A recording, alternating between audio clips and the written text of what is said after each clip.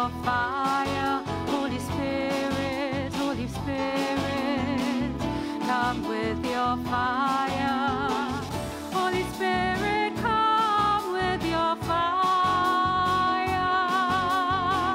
Holy Spirit, come with your fire.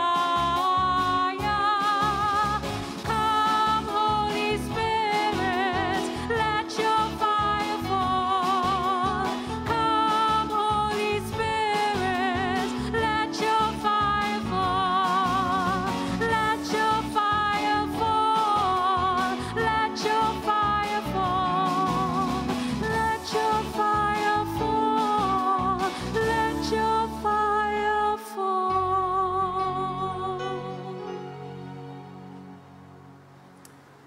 In the name of the Father, and of the Son, and of the Holy Spirit, Amen. peace be with you. And with your spirit. We gather celebrating sacred mysteries and knowing the incredible love and blessings of our God. Let us ask forgiveness as we celebrate this memorial of St. Monica. You were sent to heal the contrite of heart. Lord, have mercy. Lord, have mercy. You came to call sinners. Christ, have mercy. Christ, have mercy. You are seated at the right hand of the Father to intercede for us. Lord, have mercy. Lord, have mercy. May Almighty God have mercy on us, forgive us our sins, and bring us to everlasting life. Amen. Let us pray. O God, who console the sorrowful and who mercifully accepted the motherly tears of St. Monica for the conversion of her son Augustine, grant us through the intercession of them both that we may bitterly regret our sins and find the grace of your pardon through our Lord Jesus Christ, your Son, who lives and reigns with you in the unity of the Holy Spirit, one God, forever and ever. Amen.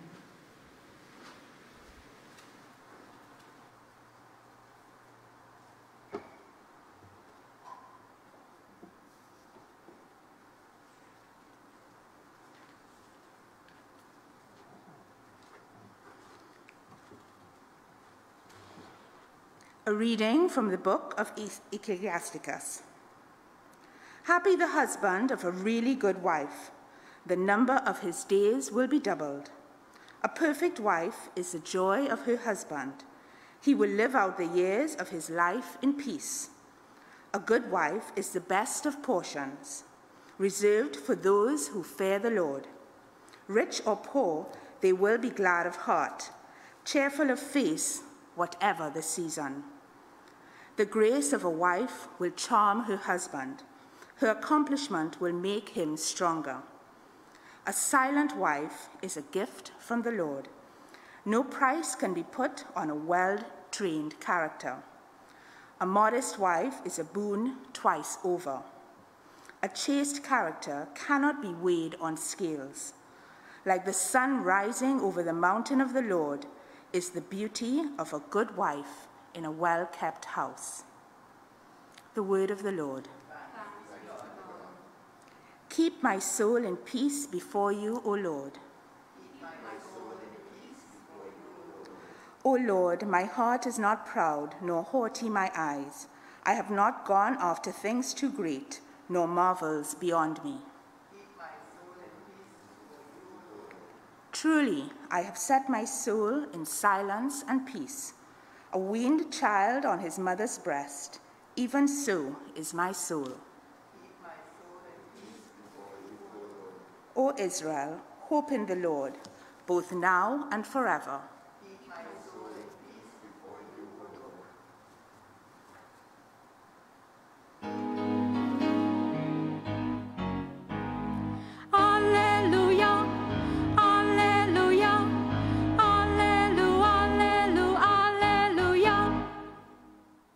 I am the light of the world, says the Lord.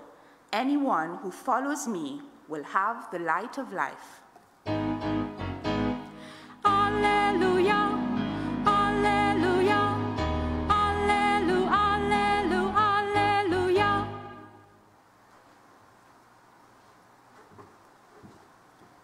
The Lord be with you. And with your spirit. A reading from the Holy Gospel according to Luke. Glory to you, Lord. Jesus went to a town called Nain, accompanied by his disciples and a great number of people. And when he was near the gate of the town, it happened that a dead man was being carried out for burial, the only son of his mother, and she was a widow. And a considerable number of the townspeople were with her. And when the Lord saw her, he felt sorry for her. "Do not cry," he said. And then he went up, and he put his hand on the bear, and the bearer stood still. And he said, "Young man, I tell you, get up." And the dead man sat up and began to talk. And Jesus gave him to his mother. Everyone was filled with awe and praised God, saying, "A great prophet has appeared amongst us. God has visited his people." And this opinion of him spread throughout Judea and all over the countryside. The gospel of the Lord. Praise to you, Lord Jesus Christ.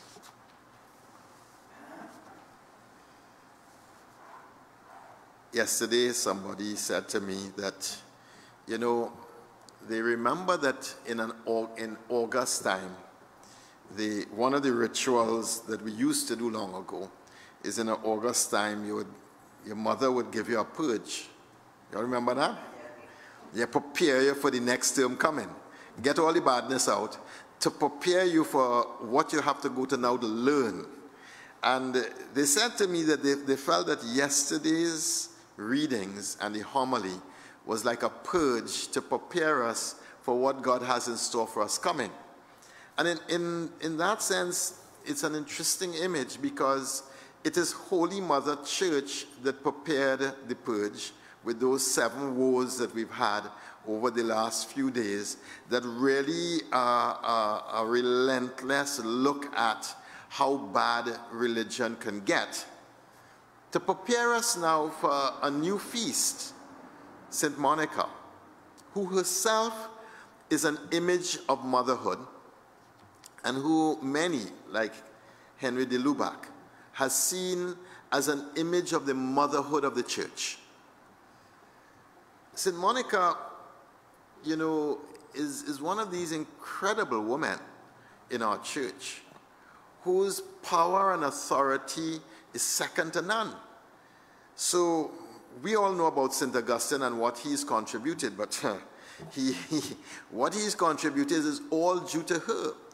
As a young man, Augustine got into one of these heretical sects, Manichaeism, which is all kind of strange beliefs about the body being evil and about this and that and the other, and the world being divided with a good God and a bad God. And so he had all of these heretical beliefs. And St. Monica, when she could take it no more, she excommunicated Augustine from her house.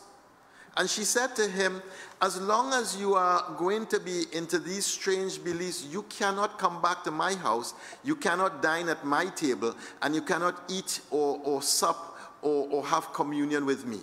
And she put him out. Well,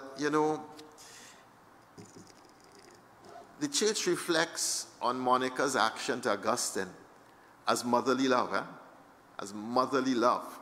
Because there are times when a mother's love needs to be tough. And there are times when a mother's love needs to be mercy. And to know the difference is really so difficult. But it is that shock of Monica putting him out. Because one thing he knew was that his mother loved him. But it is that shock of Monica putting him out of her house and breaking communion with him, of excommunicating him, that forced Augustine to reflect again on his actions. And although he left his hometown and went far away, he was then chastened and also disturbed by the actions of his mother because he knew how much his mother loved him. He knew that. Holy Mother Church too sometimes has to take a strong stand. And Holy Mother Church too has to chasten because of love. And one of the things that in our time, and you know we've been talking about domestic church long enough, huh? But Monica is giving us an incredible image of what it is to be a domestic church, and how domestic church works well. Because in her tough love, she never enabled Augustine in his stupidity. She never enabled him and said, well, son, you know, you're my son, and well, whatever is whatever. She loved him enough to love him for the sake of his soul and his salvation above his worldly or earthly consolation that he would have given to her as a mother. Now that's language that's real hard to hear these days, you know, because we tend in our time to take the consolation of the child is our child and deal with it from that perspective. But do we really love our child sufficient to risk all for the sake of salvation? And that's what we see in St. Monica. She risked all for the sake of salvation. But she didn't put him out and leave him there. St. Augustine himself will reflect that the blood flowing in her heart flowed through her eyes on and watered her face constantly on my behalf. That Monica prayed to God with tears, with supplication, with a contrite heart, with deep emotion, with deep fervor. She prayed night and day for the salvation of her son, and she did not relent until he came home to God and came home to being a Christian. She did not relent. And so this is the other side of the mother now. And this is the other side of Holy Mother Church. Because she could be both hard in her judgment because she wants all of her children to come to eternal life. But she is also compassionate and passionate about her children, and she will weep day and night for the sake of her child, so that one child will come back to know Jesus and come back to her bosom and come back to the table of the Lord and come back to live fully the life of grace. And this is how Holy Mother Church should be. Now, we're saying that the domestic church and the big church are deeply interconnected, then we have to say that St. Monica is now a prototype for both the domestic church and the big church.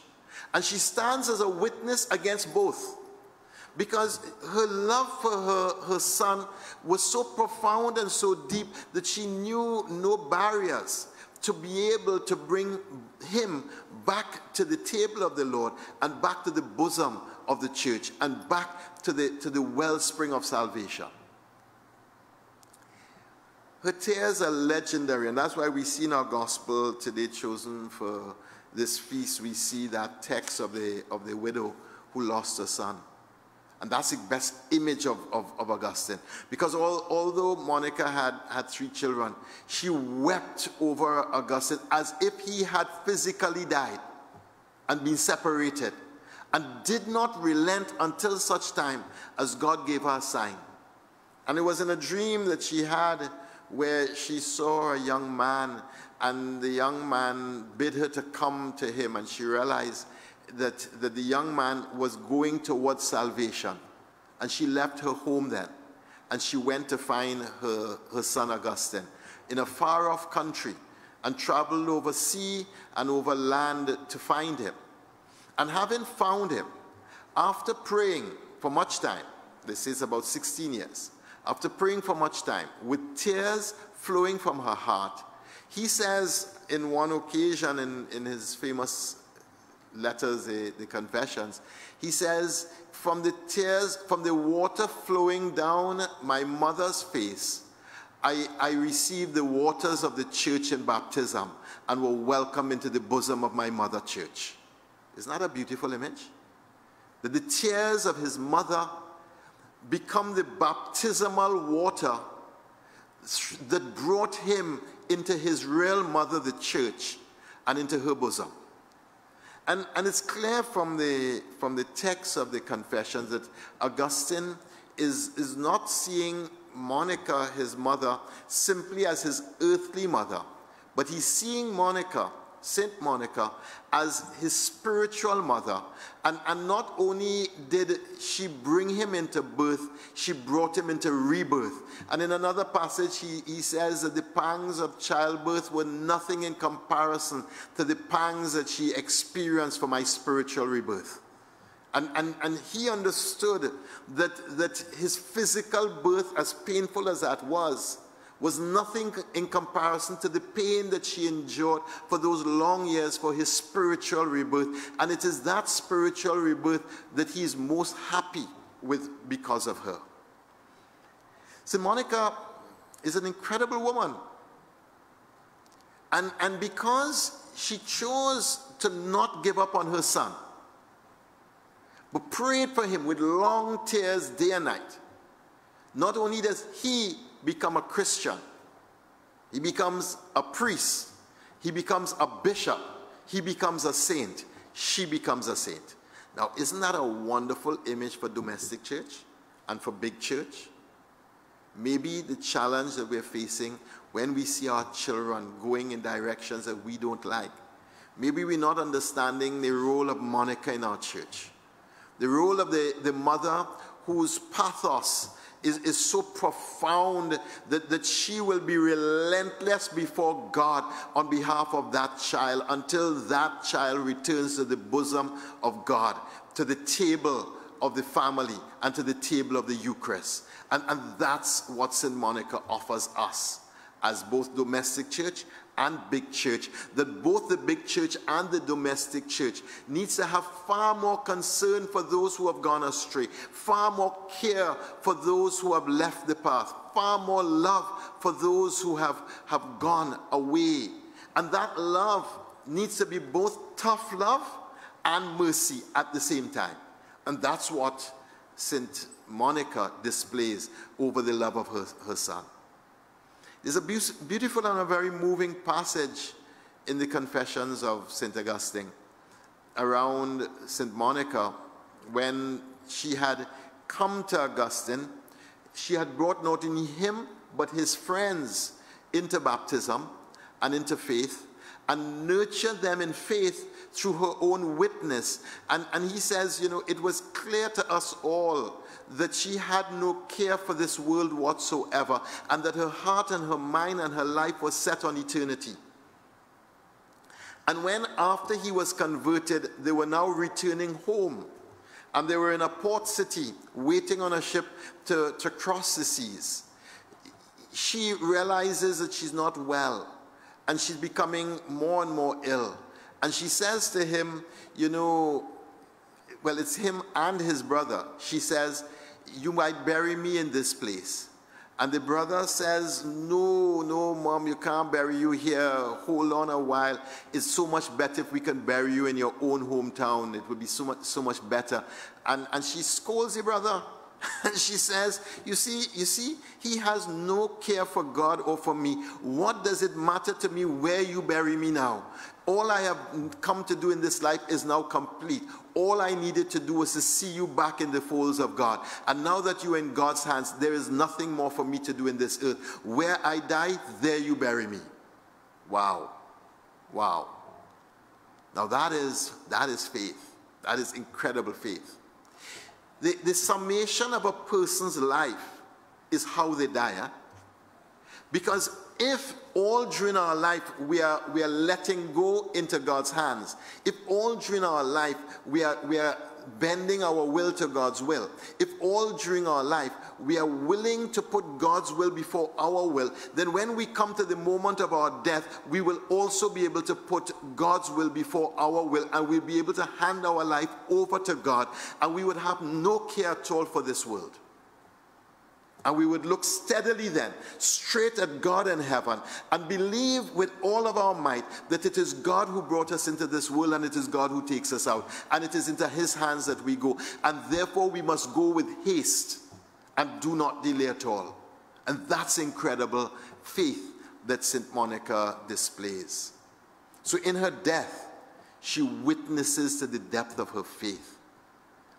And St. Augustine says, St. Monica and himself in those days spoke about the glories of God and the things of heaven.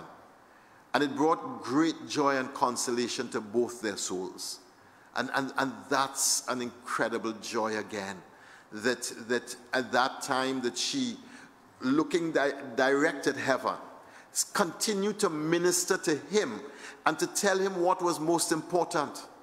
That what was most important was not him or earth or earthly life or her body or where she should be put to rest. But she was communicating the incredible joy of heaven and what heaven should be and how heaven should be. So let us now recognize in this incredible woman, this woman of grace, this woman of incredible stature, the ways in which our domestic church and our big church have now a mother in heaven praying and interceding on our behalf, a patroness praying on our behalf.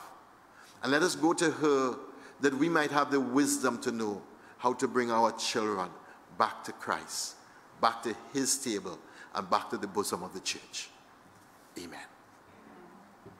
Let us pray.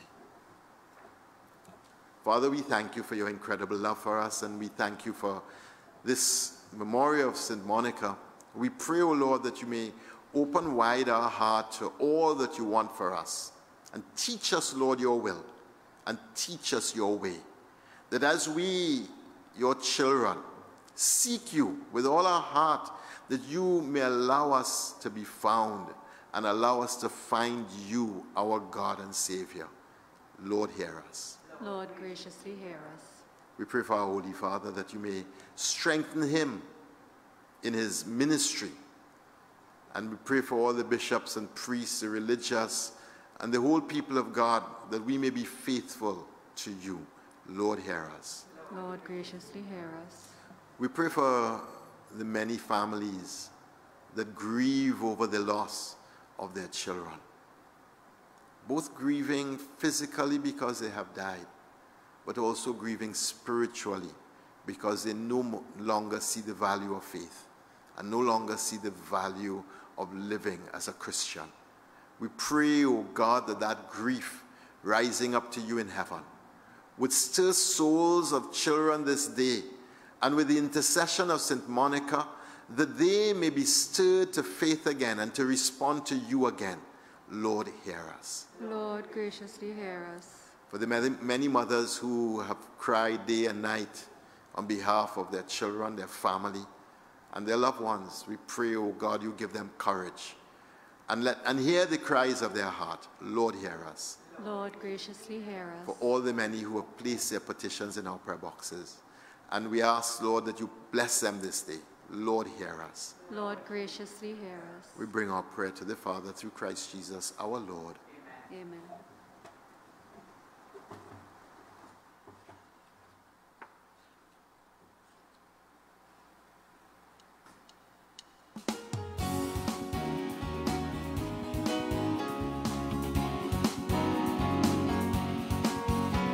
We share in his life, we share in his love, one body of Christ, washed in his blood, the blood of the Lamb, his body alive, reunited in love, bonded by its sacrifice, living as one, caring as one, body of Christ. Though we are many, there's room at his table.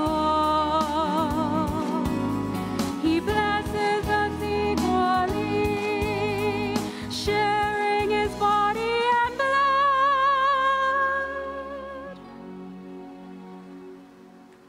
Pray that your sacrifice and mine may be pleasing and acceptable to God the Almighty Father.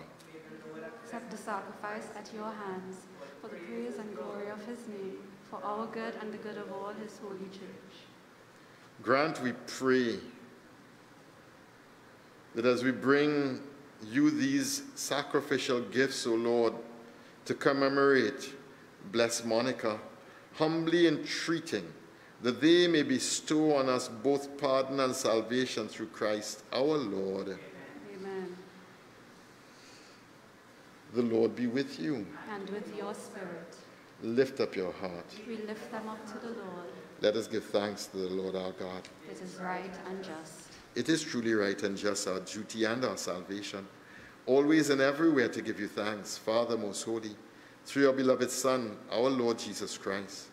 Your word, through whom you made all things, whom you sent as our Savior and Redeemer, incarnate by the Holy Spirit and born of the Virgin, fulfilling your will and gaining for you a holy people. He stretched out his hands as he endured his passion so as to break the bonds of death and manifest the resurrection. And so with the angels and all the saints we declare your glory, as with one voice we acclaim. Holy, holy, holy Lord, God of hosts, heaven and earth are full of your glory. Hosanna in the highest. Blessed is he who comes in the name of the Lord. Hosanna in the highest. You are indeed holy, O Lord, the fount of all holiness. Make holy, therefore, these gifts, we pray, by sending down your Spirit upon them like the dewfall, that they may become for us the body and blood of your Son, our Lord and Savior, Jesus Christ. At the time that he was betrayed and entered willingly into his passion, he took bread, and giving thanks, he broke it. He gave it to his disciples, saying, "Take this, all of you, eat of it, for this is my body, which will be given up for you."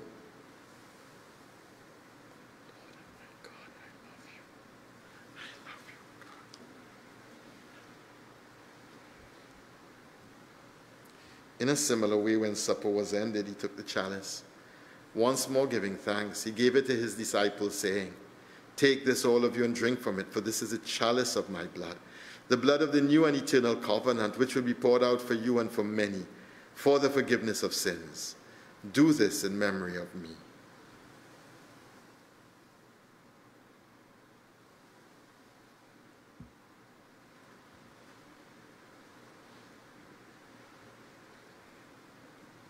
The mystery of faith. O Lord, And profess your resurrection until you come again. Therefore, as we celebrate in the memorial of his death and resurrection, we offer you, Lord, the bread of life and the chalice of salvation, giving thanks that you have held us worthy to be in your presence and minister to you.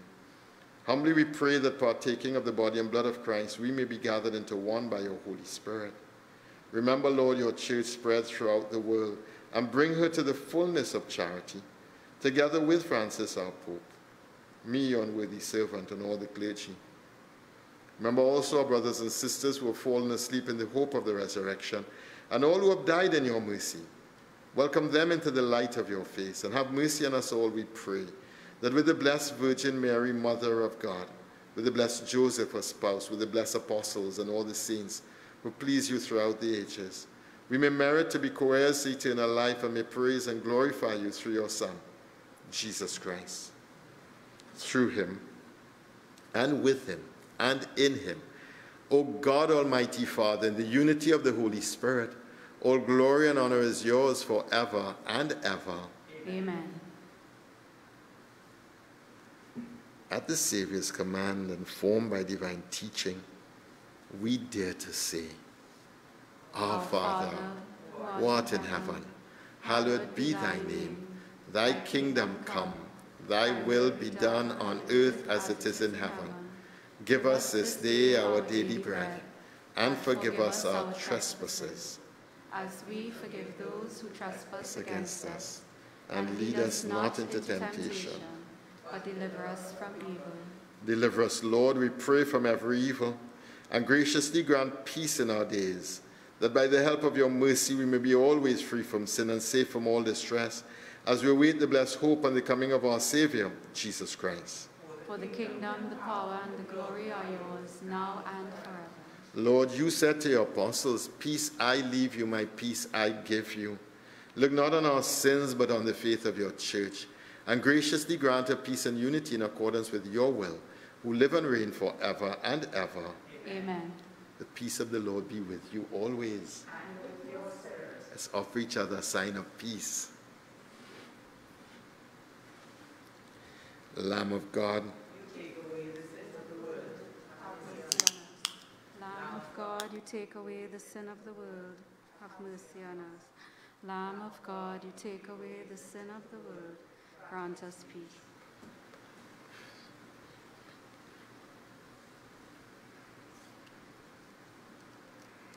behold the Lamb of God. Behold him who takes away the sins of the world. Blessed are those called to the supper of the Lamb. Lord, I am not worthy that you tread under my roof, But only say the word, and my soul shall be healed.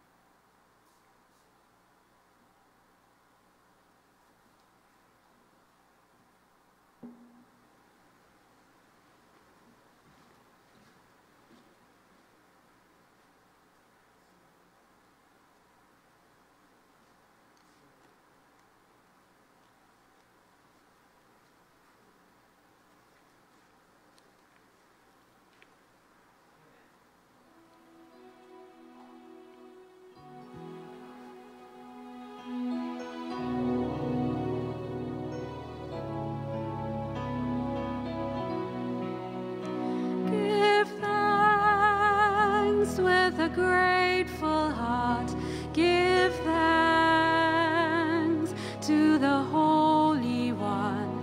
Give thanks because he's given Jesus Christ, his Son.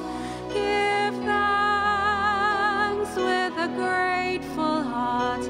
Give thanks to the Holy One. Give thanks because he's given Jesus Christ, his Son. And now let the weak say, I am strong. Let the poor say, I am rich, because of what the Lord has done for us. Give thanks.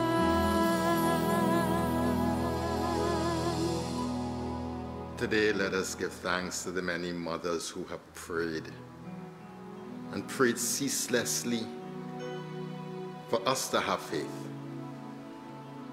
Those prayer warriors that night and day rolling beads on their knees in supplication, interceded on our behalf that we would have faith. Let us remember today the many who have not only interceded but cried with long tears for us to know him fully and love him fully, and to experience that joy of us coming back to him and knowing him. Let us bring them to God today, and those who still pray waiting in hope for God to answer their prayer. Those who still cry day and night and grieve because their children are not at the banquet table with them and with Christ. Today, let us ask God's blessings and mercies upon them. And ourselves, let us give thanks for them and what they have been in our life and holding us before God night and day. And today, as we make a spiritual communion, let us remember that it is Christ that is most precious of all. And all of their efforts are for us to know Christ, to love Christ, and to give ourselves completely to him. Oh Jesus, I love you above all, and I long for you in my soul more than anything itself. And I ask you today, because I cannot receive you sacramentally, that you will come spiritually into my heart As if you have already come, O God, I give myself again to you this day, and desire, Lord, that all that I have, all that I am, all that I are, could be given over to you. We make our prayer through Christ our Lord. Amen. Let us pray.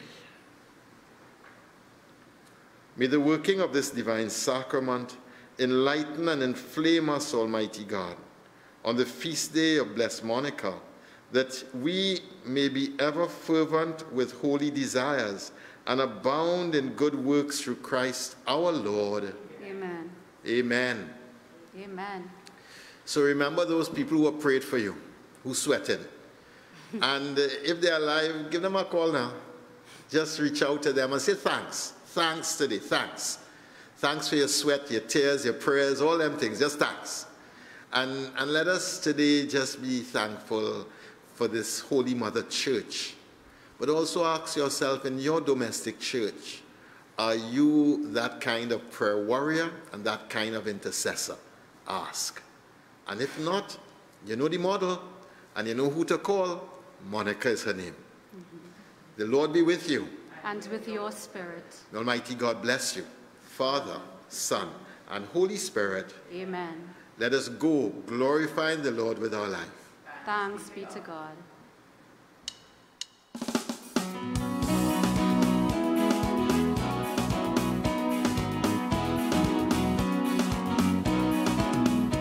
If you want to see the glory